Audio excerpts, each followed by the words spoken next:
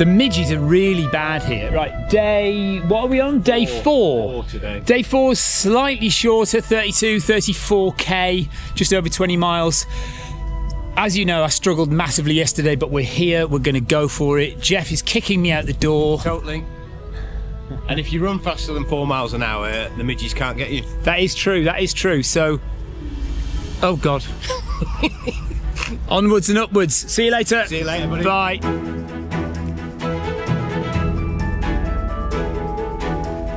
Yeah, the midges are really bad here. So I've got my hairnet on. I look fetching, I know. So yeah, 20 odd miles today. Nowhere near as far as yesterday. Half the distance of yesterday. I have no idea how I convinced my body to start moving again on day 4 of the Cape Wrath Ultra.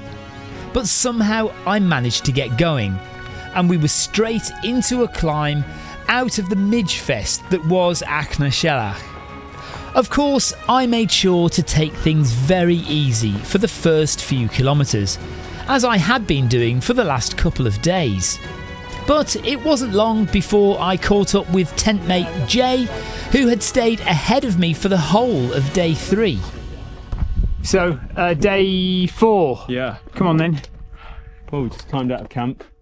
We came over and down that mountain yesterday. We climbed over that mountain in the distance. I know, it was awful. But that's what we did yesterday. You can do that, you can do anything. Easier today. Just, yeah, day 4, tired legs, nursed myself through today. Get back to camp in a decent hour today. We got back very late last night. Just something that we can manage the resources, get the body back for tomorrow. Let's do it. Yep. That's the view behind me, isn't it? It's a lot cooler today, which is making it a lot easier. 8 kilometres in, just at the top of the first climb.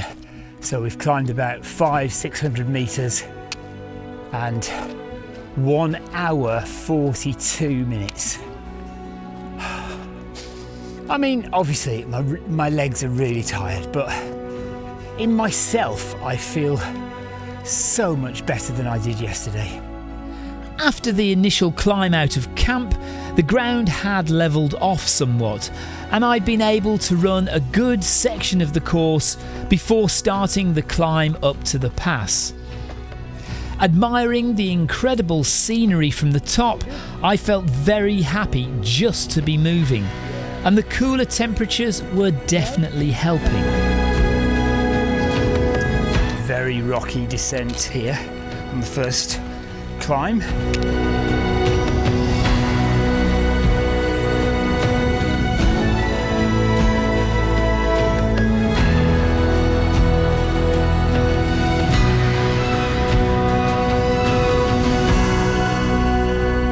How are you? I'm good. What about you? Much better than I was yesterday, thank you.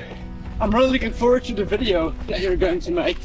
It might take me a while, I'll have a lot of footage to get through. Why are you here, Lucas? I want to challenge my limits. On the first day I had some troubles with my knee. Yeah. During kilometer 21. And I started walking. Day 2 was better. I walked the whole thing. Yesterday I knew that I had to run to make the finish line. Yeah. So I ran a little bit. And you did it? And I did it, so... Awesome. So far so good. Well done, Lucas. Thanks. Just over 11 kilometres in, we're just making our way down to the first checkpoint. We've got 3.5k to go to that checkpoint. The only checkpoint today.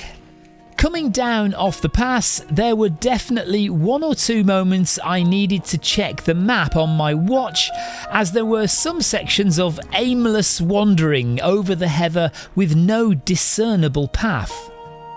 Do your hair, come on, make yourself look nice. Drinking tea. I wish I had a cup of tea. You can have tea and chips at the end. Lovely. Okay, that is the checkpoint. Well, we are here at the checkpoint now.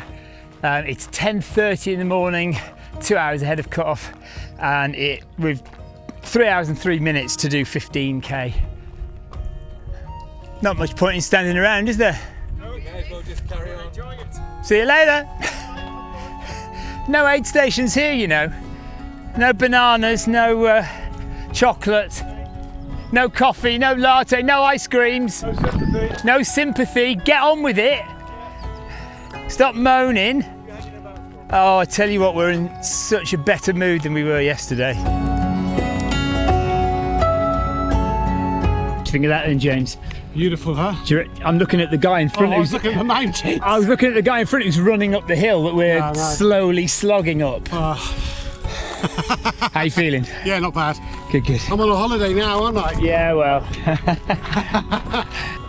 James had unfortunately been timed out of the main race on day 3, so was now part of the Cape Wrath Explorer, where runners can choose to do shorter distances each day as non-competitive participants. By now, I was really starting to enjoy myself. My legs felt fine and the landscape was immense. Amazing scenery here, isn't it? Very rock-strewn path, so it's much slower to go along.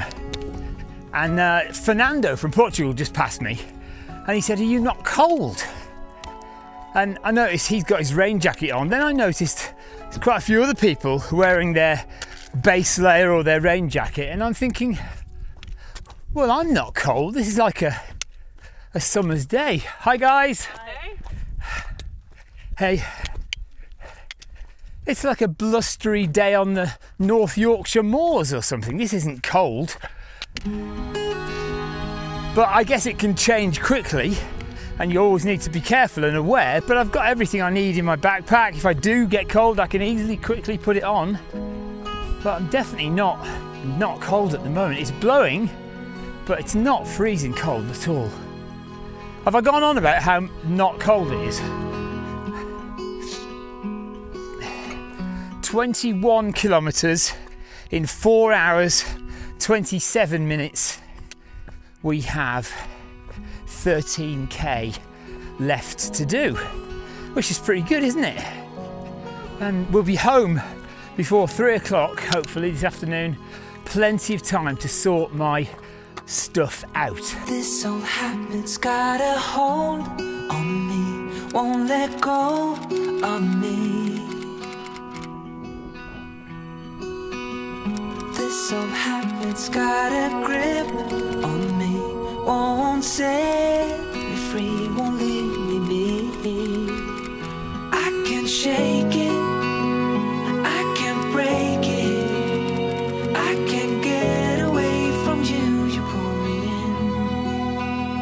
I can shake it, I can break it, I can get away from you, you pull me in. 8k to go. It's getting a bit boring this now because we're just trudging through marsh, and we have been for the past 4 kilometres, 5 kilometres maybe, and it's taken us 15 minutes per kilometre, but it's just grim. I can shake it, I can break it. Okay, me and James are on the descent into camp. 4k to go, and we are happy. We've had a bit of a miserable time on the marshes. They're not called marshes, are they? What are they called? Bog, wasn't it? Bog and whatever it was at the top of the mountain there. But now we're on this really quite runnable path, as long as I don't trip on a stone while I'm talking into the camera. But yeah, it's been a good day. James? Yeah, awesome. Nice to be back running after yesterday's heat. It's cool. Yeah, feeling good now. Do you know what? I think that has made a big difference. Although it's lovely when it's blue skies and sunshine, it really does sap your energy when it's hot. And look at this lovely view. James and I had run and trudged most of the second half together, and we fair flew down the last hill to camp at Kinlochew, full of beans. Despite the change in the weather, in fact more likely because of it, we had ended up having our best day thus far in the Scottish Highlands. Got a mile to go. Down at the bottom of the mountain now. just on this nice hard packed track. Lovely to run on. Feeling fine. I mean, I'll be happy to get in, but yeah, feeling great.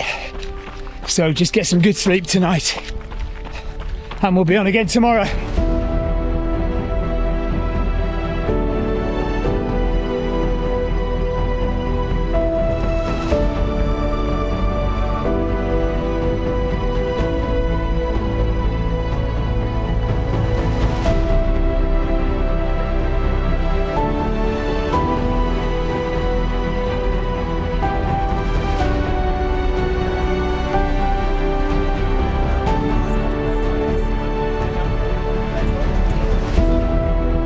You got that latte for me yet? I'm sorry, look, the frother's broken. Right. It's, you know. Right, I think we'll be going over the bridge and next there's some tape. Okay.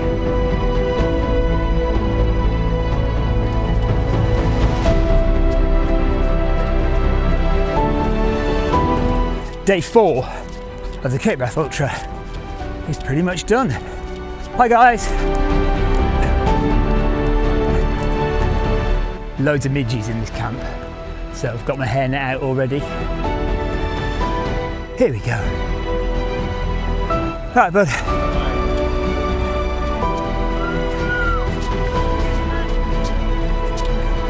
Cheers, Jeff. Hi, bud. Oh yeah, okay. I crossed the finish line just after 3 p.m, smiling this time rather than crying.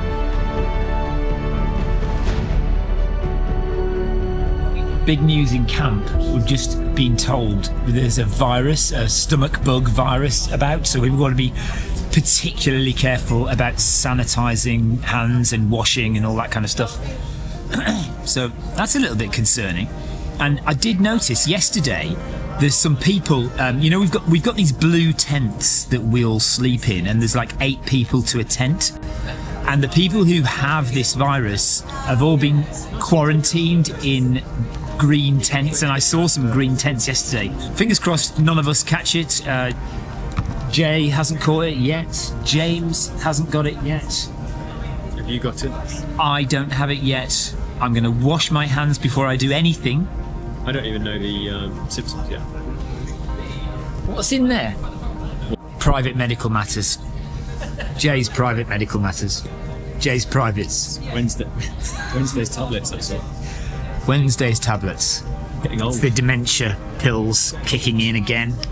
Sam put them in a little tub for me so I get the days right. We've just finished recording a podcast as well, so go and listen to, if you haven't listened to it already, now, once this video's finished, go and listen to Trail and Error, the podcast, which will probably be about 6 years long because we're doing one every evening after the run. We did do a very good episode with your wife as well. Turning it up. Coming up in episode 6 of the Cape Wrath Ultra. So that first 7k was a bit of a cheat. It's very cold, very windy. Something horrible is on the horizon. Now, have I missed the turn? Where's the turn? I'm waiting for the sting in the tail. There it is, there's camp. All the way round there? Oh my goodness.